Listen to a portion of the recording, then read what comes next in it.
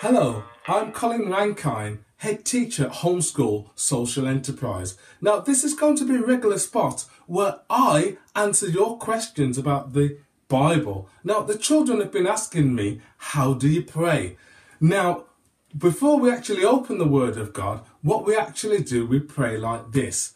Holy Spirit, we ask you to guide us through these words, Lord, and help us to apply it to our lives. In Jesus' name we pray, amen. Now then, children, if we turn in our Bibles, Matthew chapter 6, verses 9 to 13. Now, Jesus teaches us to pray like this. Our Father, who art in heaven, hallowed be thy name.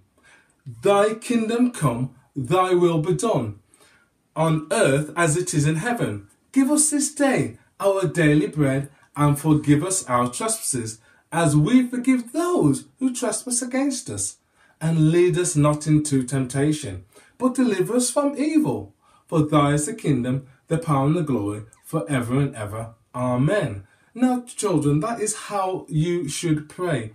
Now then, what I would like to offer all those who do not have a Bible is to offer one of our free homeschool Bibles. Now, it's a pocket Bible, and on page 52, it tells you how to say your Lord's Prayer.